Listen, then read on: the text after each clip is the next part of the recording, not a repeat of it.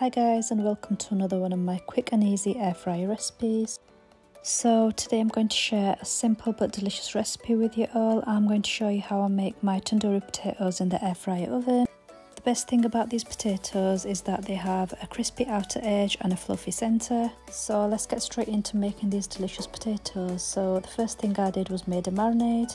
So for the marinade I added some paprika, some salt, some garlic powder. I added some tandoori masala and also some black pepper and finally some red crushed chillies. I'll give that a really good mix.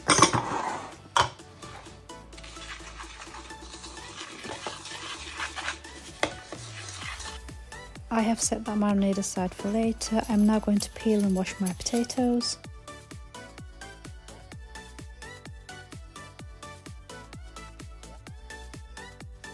So now that I've peeled and washed the potatoes, I'm now going to cut them to size.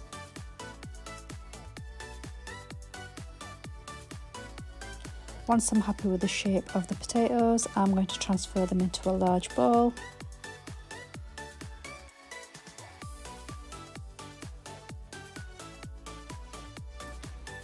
I'm now going to use that marinade I made earlier. I'm going to ensure the potatoes are fully covered all the way around.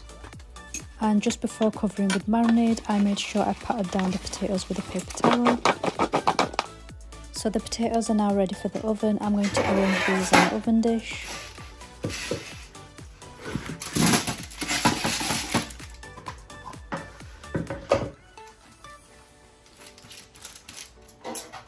And just before I put these in the air fryer, I sprayed them with some olive oil.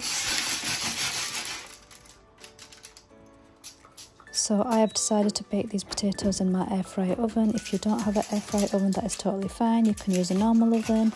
The cooking instructions for both are in the description below. So as you can see, I am cooking some tandoori chicken at the same time as my potatoes. If you would like to know how I made them, you can check out my latest video on my channel. So the air fryer option I chose to use is 230°C for 40 minutes.